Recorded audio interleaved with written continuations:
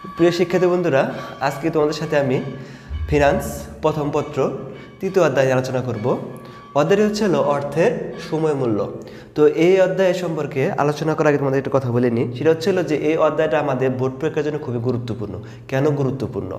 এই অধ্যায় থেকে প্রত্যেক বছর 20 মার্ক করে থাকে, অর্থাৎ একটা অধ্যায় যদি আমরা কমপ্লিট করি তাহলে এইখান থেকেই 20 পাওয়া যাবে। আমাদের সৃজনশীল অ্যান্সার করতে 70 মার্ক, আর এই একটা চ্যাপ্টার থেকে 20 পাওয়া যায়। তাহলে চিন্তা করো যে আমাদের এই অধ্যায়টা কতটা গুরুত্বপূর্ণ। তাহলে এই অধ্যায় শুধু 20 মার্ক না, এদের সাথে তোমাদের ফিনান্সের ষষ্ঠ অধ্যায় এবং অষ্টম অধ্যায় কিছু সম্পর্ক আছে। তো এই অধ্যায় পরিপূর্ণ জ্ঞান অর্জন করলে আমাদের ওই অধ্যায়গুলোতে অঙ্ক করতে সুবিধা হবে। তার জন্য আমাদের এই অধ্যায়টা খুব ভালোভাবে পড়তে হবে। এই অধ্যায়ের জন্য 20 মার্ক এবং ষষ্ঠ এবং অষ্টম 10 10 20, অর্থাৎ 40 মার্কের জন্য আমাদের অধ্যায়টা কাজে দিবে। আজকে আমরা আলোচনা করব এই অধ্যায় নিয়ে, কিন্তু আজকে আমরা কোনো অঙ্ক নিয়ে আলোচনা করব না। অঙ্ক করতে কি কি লাগে সেই বিষয়গুলো সম্পর্কে আমরা পরিপূর্ণ জ্ঞান অর্জন করব। এখন আমার অঙ্ক করতে যে বিষয়গুলো লাগে সেইগুলো যদি আমার জ্ঞান বা ধারণা কম থাকে তাহলে আমি অঙ্ক পরিপূর্ণভাবে বুঝবো না। তাই অঙ্ক করার সুবিধার্থে আমার এই বিষয়গুলো সম্পর্কে পরিপূর্ণ একটা আইডিয়া থাকতে হবে। আচ্ছা, প্রথমে আমি তোমাদের সাথে আলোচনা করব অর্থের সময় মূল্য কথাটা নিয়ে। এখন দেখো, এখানে লেখা আছে কি অর্থের সময় মূল্য। তিনটা কথা লেখা আছে, অর্থ, সময় এবং মূল্য। এটা মানে কি? সৃজনশীল কথা কোশ্চেন আসে যে অর্থের সময় মূল্য কি, সৃজনশীল করতে জ্ঞানমূলক কোশ্চেনটা আসে আমাদের।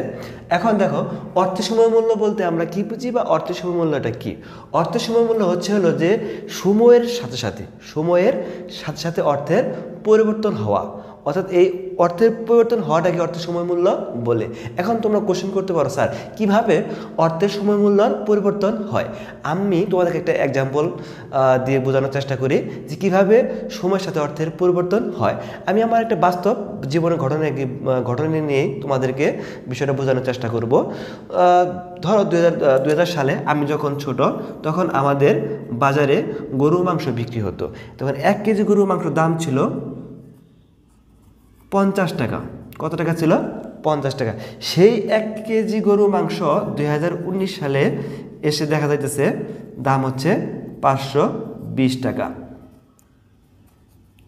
খেয়াল করো, তাহলে দেখো 2000 সালে এই 1 কেজি গরু মাংস পাওয়া যেত 50 টাকা দিয়ে, আর এখন ওই 1 কেজি গরু মাংস পাওয়া যাচ্ছে 520 টাকা দিয়ে। তাহলে দেখো, ওই 2000 সালে 50 টাকা আর আজকে 520 টাকা সমান। অর্থাৎ তখন 50 টাকাতে আমরা যে জিনিসটা পাইতাম, এখন 520 টাকাতে আমরা ওই জিনিসটা পাইতেছি। অর্থাৎ এই সময়ের সাথে সময়ের পরিবর্তনের ফলেই আমাদের এই অর্থের পরিবর্তন হয়েছে। তাই আমরা দেখো বলতে পারি যে সময়ের সাথে সাথে অর্থের যে পরিবর্তন হয় তাকে অর্থের সময় মূল্য বলে। এখন এই অর্থের সময় মূল্য নির্ণয় করতে আমার কী কী বিষয় সম্পর্কে আইডিয়া থাকতে হবে বা কী কী জিনিস আমাকে জানতে হবে? এক, অর্থ। এই অর্থের সময় মূল্য নির্ণয় করতে আমাকে একটা অর্থ দরকার, নির্দিষ্ট পরিমাণ অর্থ দরকার। হোক সেটা 50,000, হোক সেটা 5,000, হোক সেটা 20,000, যাই হোক একটা নির্দিষ্ট পরিমাণ অর্থ লাগবে। এই অর্থ ছাড়া অর্থের সময় মূল্যে নির্ণয় করা যাবে না। দ্বিতীয়ত সময়, একটা নির্দিষ্ট সময় থাকতে হবে।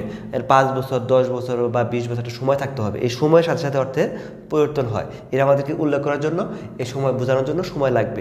এই সময়টাকে দুই ভাগে ভাগ করা, একটা বর্তমান মূল্য, একটা ভবিষ্যৎ মূল্য। এখন বর্তমান মূল্য বলতে কি বুঝি, ভবিষ্যৎ মূল্য বলতে কি বুঝি? সাপোজ ধরো আজকে তোমার কাছে 5,000 টাকা আছে। আজকে কত টাকা আছে? 5,000 টাকা। এই 5,000 টাকা তোমার কাছে এখন যা আছে এটা হচ্ছে বর্তমান মূল্য।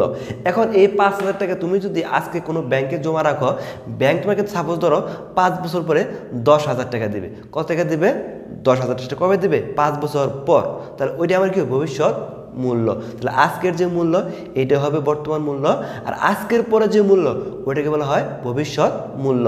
এই বর্তমান মূল্যকে আমরা এই অধ্যায়ে পিবি মানে প্রেজেন্ট ভ্যালু দ্বারা প্রকাশ করব, আর ভবিষ্যৎ মূল্যকে ফিউচার ভ্যালু মানে এফবি দ্বারা প্রকাশ করব। এখন তোমাদের সৃজনশীল কতে বা ক্ষতে কোশ্চেন আসে যে বর্তমান মূল্য কি বা বর্তমান মূল্য বলতে কি বোঝো? এখন বর্তমান মূল্য কি একটু যে খেয়াল করো, যে আমরা একটু আগে বললাম যে আজকে 5,000 টাকা আমি ব্যাংকে রাখতেছি। কত রাখতেছি? 5,000 টাকা। এটা 5 বছর পর ধরো আমরা পাবো কত? 10,000 টাকা। তাহলে ওই 10,000 টাকার আজকের মূল্য কত? 5,000 টাকা। তাহলে আমরা বলতে পারি যে ভবিষ্যতে প্রাপ্য অর্থের আজকের মূল্যকে বর্তমান মূল্য বলে। আবার সেটা খেয়াল করো, ধরো যে আমি আজকে 5,000 টাকা ব্যাংকে জমা রাখলে ব্যাংক আমাকে কত দেবে? 10,000 টাকা দেবে। তাহলে 10,000 টাকার পরিবর্তে আমার কত টাকা রাখতে হবে? 5,000 টাকা। তাহলে এই 10,000 টাকার বর্তমান মূল্য কত? 5,000 টাকা। তাহলে আমরা বলতে পারি যে ভবিষ্যতের প্রাপ্য অর্থের আজকের মূল্যকে বর্তমান মূল্য বলে। এখন আসো ভবিষ্যৎ মূল্য।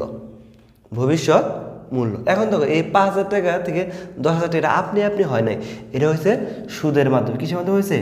সুদের মাধ্যমে। সুদের হার না থাকলে এই 5 থেকে 10,000 টাকা হবে না।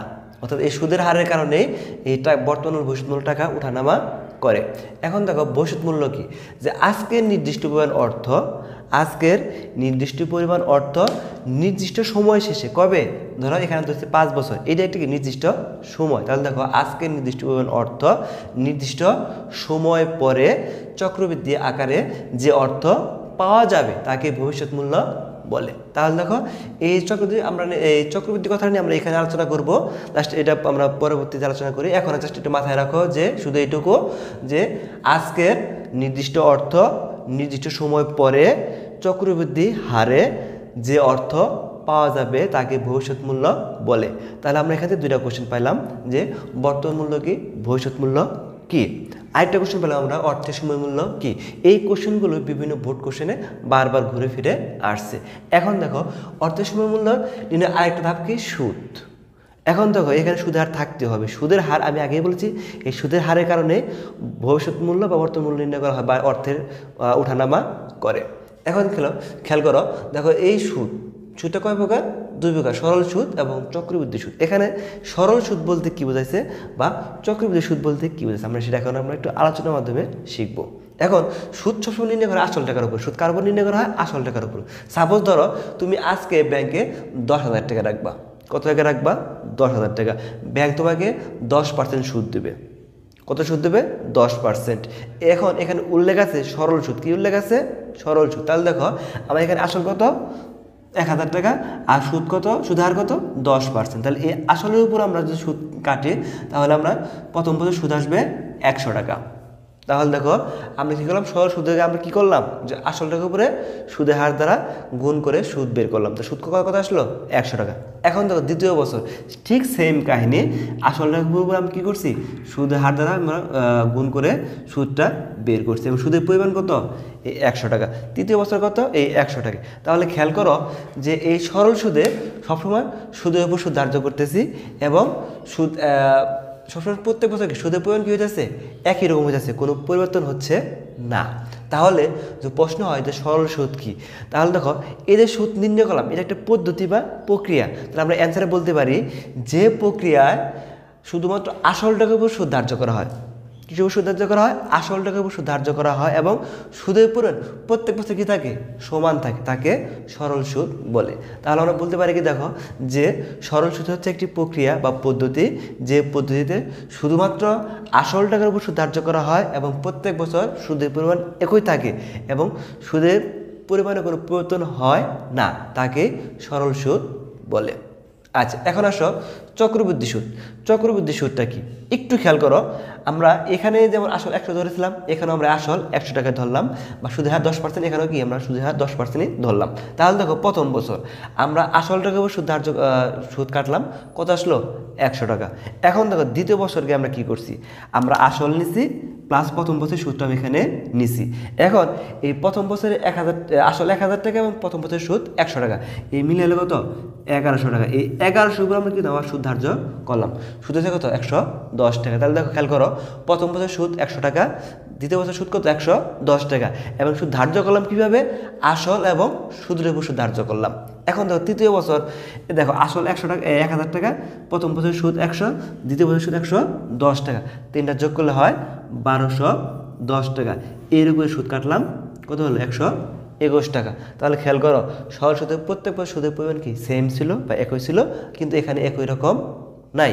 এখানে আসলের উপর সুদ ধার্য করছি, এখানে আমরা কি করছি? সুদ এবং আসলের উপর সুদ ধার্য করছি। এখন দেখো সুদের পরিমাণটা কি পরিবর্তন হয়েছে।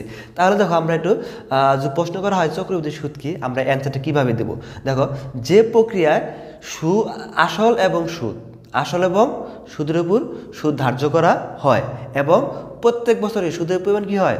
পরিবর্তন হয়, তাকে চক্রবৃদ্ধি সুদ বলে। তাহলে দেখো এখানে আমরা দুটো কোশ্চেন শিখলাম যে সরল সুদ কি এবং চক্রবৃদ্ধি সুদ কি।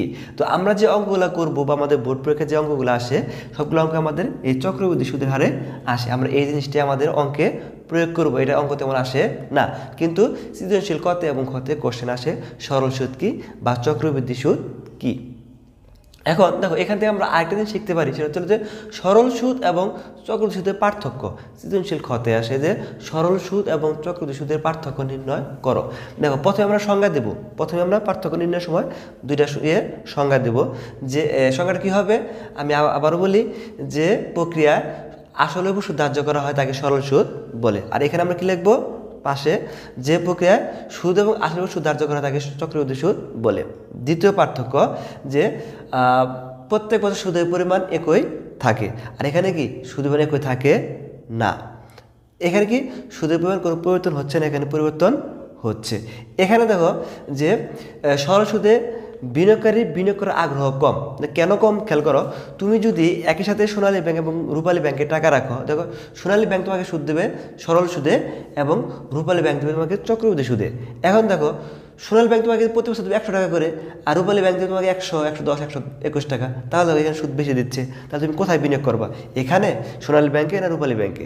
নিশ্চয়ই তুমি রূপালী ব্যাংকে করবা। কেন করবা? কারণ এখানে কি সুদের পরিমাণ বেশি। তাহলে আমরা এতে বুঝতে পারলাম যে সরল সুদে বিনিয়োগকারী বিনিয়োগ করার আগ্রহ কম এবং চক্রবৃদ্ধি সুদে বিনিয়োগ করার আগ্রহ বেশি। আচ্ছা, আর আমরা ওই পার্থক্যের মধ্যে সরল সুদে একটা সূত্র দিয়ে দেবো এবং সুদে একটা সূত্র দিয়ে দেবো, তাহলে পার্থক্য হয়ে যাবে। আচ্ছা, এখন আমরা বর্তমান মূল্য, ভবিষ্যৎ মূল্য, সরল সুদ, চক্রবৃদ্ধি সুদ আমরা বিষয়গুলো জানতে পারলাম। এখন আমাদের এই অর্থের সময়মূল্য 3টা পদ্ধতিতে নির্ণয় করা হয়। এককালীন, 2 বৃত্তি বা কিস্তি, 3 মিশ্র নগদ প্রবাহ। এই 3 ধরনের অঙ্ক আমাদের বোর্ড পরীক্ষায় আসে। এখন আমাদেরকে প্রথমে বুঝতে হবে এককালীন কি, বৃত্তি বা কিস্তি কি, বা মিশ্র নগদ প্রবাহ কি। আচ্ছা, আমরা এককালীন বলতে কি বুঝি?